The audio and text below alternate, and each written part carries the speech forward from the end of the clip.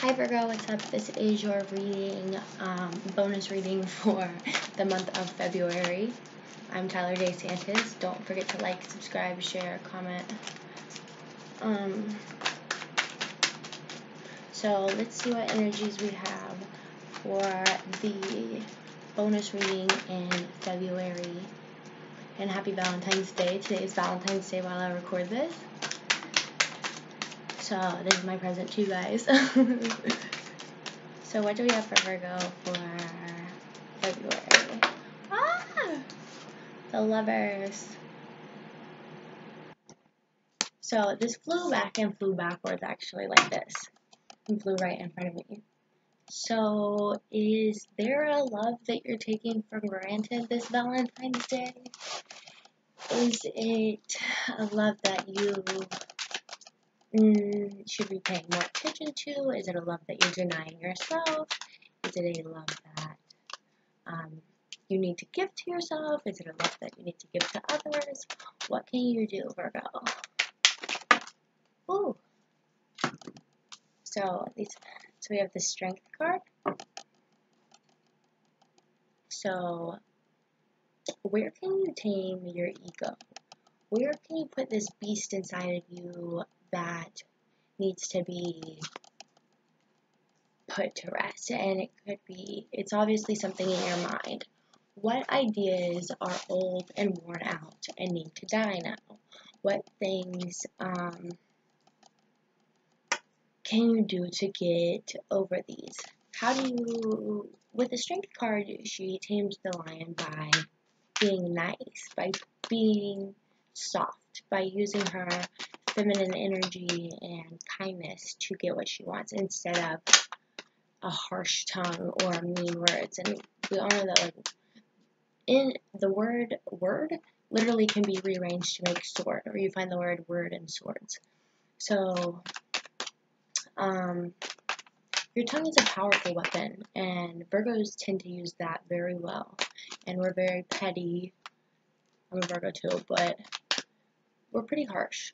So where can we soften our words and soften up to be kinder to the people that we love and be kinder to the people around us? A lot of the time we bite our tongue, not bite our tongues, but bite it afterwards, like shove our foot in our mouth, like, damn, why did I say that? Damn. Like, I need to control this thing that's in my face. Oh. But the Knight of Pentacles says, you've been working on something slow and steadily. It's that turtle energy. The turtle never gets there fast, but he's very consistent. He will eventually get to his destination. So this could be with your relationship. I'm feeling it's like a relationship. You have to be, if you're slow and steady with it and don't put so much pressure and so much like heaviness on it, you'll eventually get to where you want to be with it. You'll eventually Page of Swords. So this might not be, this is like your mind, your ideas. You're ready to battle something, but you haven't used your sword yet. So with the Knight of Pentacles being right before it, this could be with your job. Like, maybe it's making a career change, maybe it's making a change of relationships, maybe it's but something that you've been working towards slow and steadily, and now you're ready to use these skills or use these ideas or use these things for something new. Okay?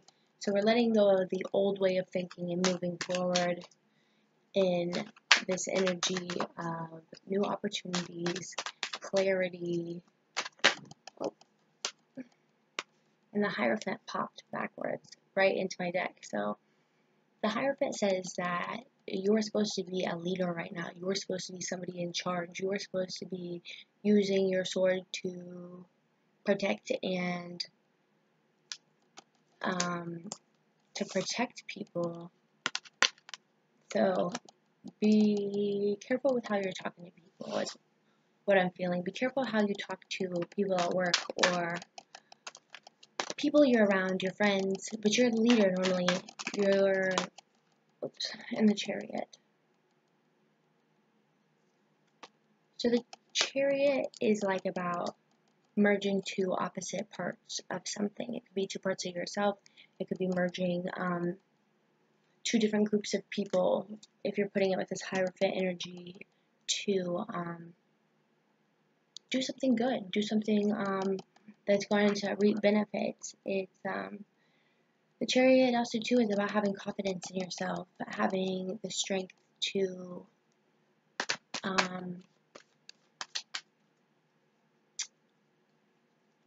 I guess it's like a lot of us forget our confidence and we are living in fear.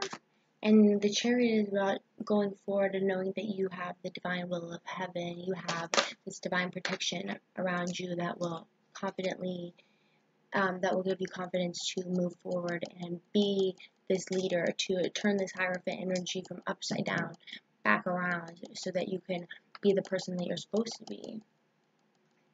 So the Page of Wands is saying, like, you need to start. You need to stop letting your mind make you feel like you're left out in the cold. Like, you've been battling for a while now, and you've been fucking having these inner demons and trying to decide what's right and wrong, and the answers have always been in yourself. These all popped at once, by the way. But the answer lies within yourself, and that's what these last two cards, all of them are upside down, except starting this journey, which is the Page of Wands. And then it went from the Page of Wands to the King of Swords, which is about your mind, which is about being somebody who is just and fair to this, but it's reversed. So that's confusion and disarray. To this Five of Pentacles, which is being not having enough money, not having enough resources, feeling left out in the cold, being at a loss, which is like the Seven of Wands is they're battling or like being in this energy of like having to protect what is yours, feeling like people are out to get you, kind of knowing with it being reversed. And then Justice is also two reversed, so there's being a lack of justice. Where are you lacking in justice? Where are you lacking in balance? Where are you lacking? Is your heart weighing up to the truth of the matter? Are you looking at everything through clear eyes? And it's these two pop to say, like, listen, the answer is always within yourself. The Hermit card is your card, Virgo. And the Ten of Cups is saying, like, happiness is there. There is a rainbow. There is love here for you. The answer has always been within you. You've been carrying the light all along. You are the light bearer. You are the answer. So go ahead and start that journey with persistence and learn how to swing your sword. I'm going to pull just a couple more just to see what else we have for you, Virgo. So, what final message do we have for Virgo for the Valentine's Day end of February reading? What last message do we have for Virgo?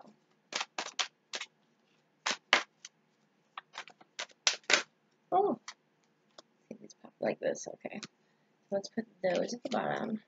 So we have Judgment. So this is calling you to look at yourself clearly, to take an evaluation of your life, to take an evaluation of self, to see what changes need to be brought forth for you to celebrate in this Ten of Cups energy, to be emotionally fulfilled. And this Six of Pentacles being upside down, definitely a imbalance with work, money, physical things. Maybe something is definitely going on with the physical, So you also had Justice reversed. So there's an imbalance going on here. But know that destiny is in your own hands. Your destiny is up to you. It's your choice. It is your responsibility, and your obligation, and you need to put yourself first. You need to look clearly at yourself first. Virgos have a tendency of looking at others and judging others before they judge themselves. I'm not saying all, but some. And we need to really look at ourselves first and know that we are fully accepting ourselves and fully understanding our flaws and problems before we try to come at anybody else, and knowing that when we do approach people about things, because we tend to see other people at their best, we tend to see them almost more than they see themselves. There's this analogy that's like, why do you want to take this person to Ruth Chris when they only want a McDonald's? They're not going to appreciate it. Sometimes Virgos say too much. We try to do too much for people when you could have saved yourself $100 on a steak and got McDonald's, and this person would have been just as happy. Like, people remember things. Like, if you're going to do something for somebody, don't do something that you think that they want. Ask them what they want, and the people will remember that 100 times more than if you just impose something. And people have fragile egos, so if you're going to do something for somebody, don't do it so you can say it. Don't do it so you can say, oh, I did this for you. Do it out of the kindness and love of your heart. Do it in a way where somebody's ego won't be damaged. Do it in a way that's out of pure love. And I think that's really what this reading is calling for, knowing how to control your ego, knowing what steps you need to take, and how you need to control whatever's going on in your life but the answers are inside you. The answers are inside self. So, last card, we're going to pull one more.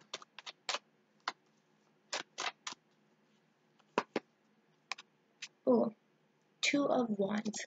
So, this guy is holding the world in his hands, okay? So, he's got the whole world in his hands, but there's something he's missing. He still wants more, but it's not necessarily something physical. Wands are about our desires. They're about our passions. So what thing in yourself do you still need to go get? What thing that is for you and only you do you need to go after it now, more than ever? And that's why the first card that popped was the Lovers with the Strength. So this could be you. It could be yourself. Like, what things do you need to do? Do you need to put this relationship aside with other people and tame this beast, whether it be mind or ego or whatever that's inside of you, and realize what truly matters? Realize what's really, really, really gonna get to the core of your issue, and let you let go of all these expectations and let go of all this bullshit so you can be fully in your power and fully in who you are. So, okay, Virgo, that's your reading. Happy Valentine's Day. Love you guys. Like, share, subscribe, comment, and for personal readings, check out my website, tylerdesantis.com. Bye.